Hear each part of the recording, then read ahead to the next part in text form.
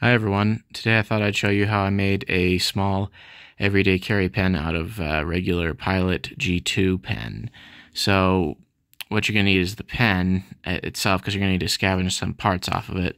Essentially what you do is you unscrew the pen, take it apart, take out the refill cartridge from the middle of it, and then you're going to put some heat shrink tubing on it. In this case I used Harbor Freight marine grade heat shrink tubing, and if you want to have a little pocket clip, you just put a paper clip in the end. Now, a word of caution here, you can see this end is a little bit melted and distorted.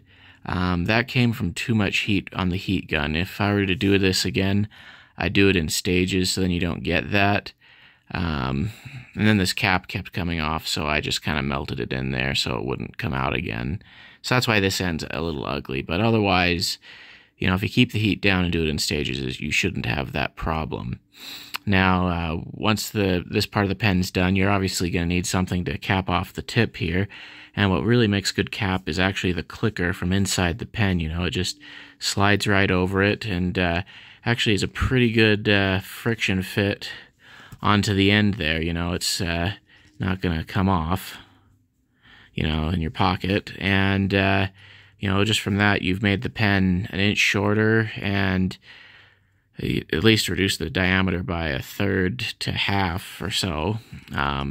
Here's the end profiles. You can see it's a bit smaller, and so that way if you need to put the pen in a small area, like in a carrying kit or a notebook or what have you, you have something small that you can put anywhere. So anyway, thanks for watching.